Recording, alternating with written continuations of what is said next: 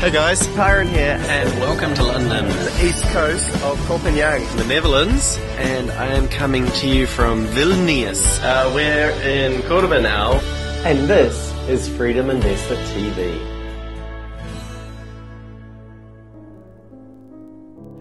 Hey team, and welcome to another episode of Freedom Investor TV.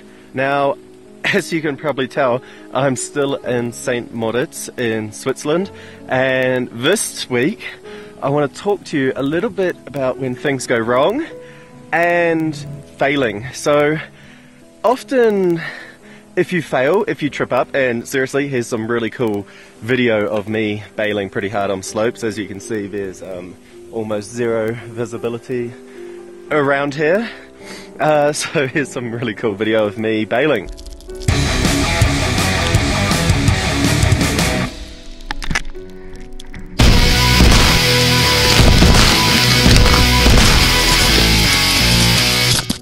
When we bail, when we fail, when we make mistakes, it's because we're trying something new. I mean, think about the first time you ever rode a bike.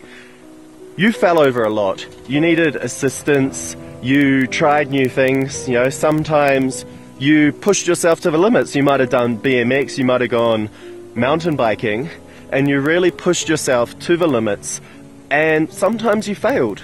Sometimes you maybe broke an arm, you might have punctured a tire on your bike, you might have fallen over. And whilst that hurts your confidence in the short time, it's actually good for you in the long run, simply because it means you are pushing those boundaries, you are trying something new. So seriously, if you fail, if you make a mistake, that's awesome, because it means you're trying something different. I mean, with the skiing, I could just stay on the little baby slopes and yeah, I wouldn't fall over. But where's the fun in that? I would love pushing myself to new extremes, trying new things. Shit. Talking about failing, almost bailed on the T-bar. Just trying new things and pushing yourself to the limit. So if you fail, it means, okay, here's the limit of what you can do now. Maybe you need more skills, maybe you need more practice to go out and do it.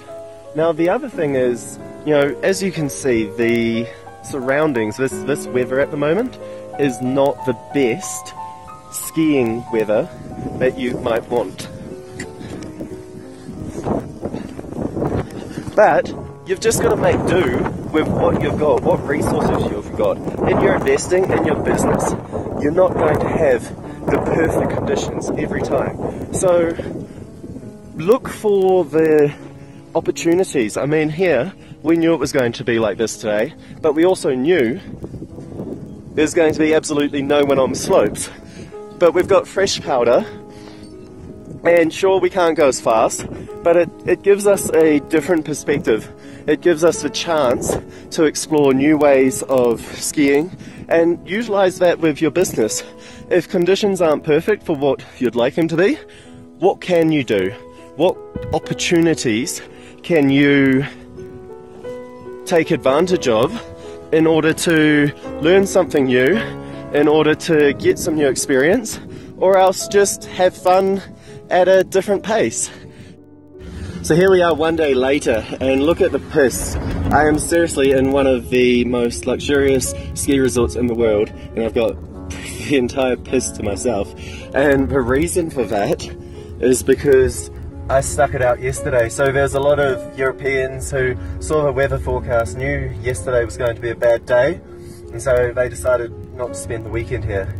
Now, we stuck it out, we pushed through, and because of that, now I get rewarded. Seriously, we're up around 2,600 meters, but we've had, the clouds only just starting to come in now, but we've had beautiful sun all day, clear pists with no one on it, and some of the best skiing I've ever done. It's been fantastic. But as I was saying, when you go through those hard times, whilst it might not be as fun as, say, today is, because I can just go straight down the mountain, what I was able to do is I was able to learn how to ski in deep powder, which means now I've actually got better skills for going off piste, going into the deep powder. I took the time to push through. Yes, it wasn't as great as we would have liked it, but we pushed through, and now we've got some awesome skills, and we're being rewarded today with almost no one on the mountain. So take that into account. Look, not everything's going to go your way. When things don't work out, how can you turn it into an advantage? How can you make it work best for you, and you will get rewarded. See you next week.